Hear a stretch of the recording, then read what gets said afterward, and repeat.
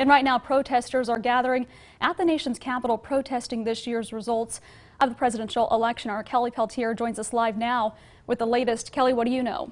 That's right, Brooke. Those protesters have been at the nation's capital since early this afternoon when Congress met to count and confirm the Electoral College vote won by President-elect Joe Biden.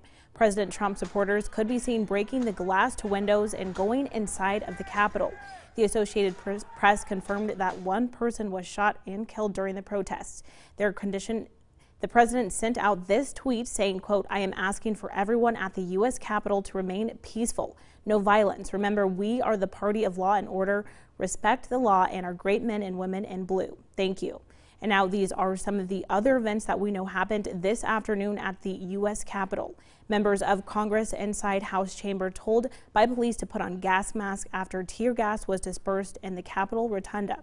Lawmakers were told to evacuate from the U.S. Capitol after protesters breached security and entered the building. Police with guns drawn watch as protesters tried to break into the House chamber at the U.S. Capitol. And President-elect Joe Biden also addressed the nation this afternoon.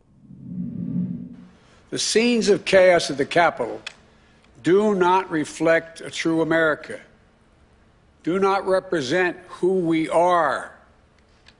What we're seeing are a small number of extremists dedicated to lawlessness.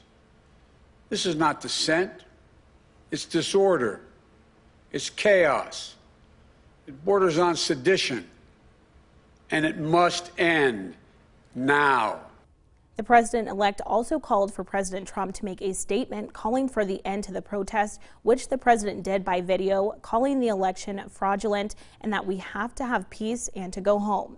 And we also heard from a number of Kansas lawmakers today in response to the protests on the U.S. Capitol. We heard from Senator Moran, Representative Jake LaTurner, Tracy Mann, Ron Estes, Sharice Davids, as well as Roger Marshall, all on Twitter today.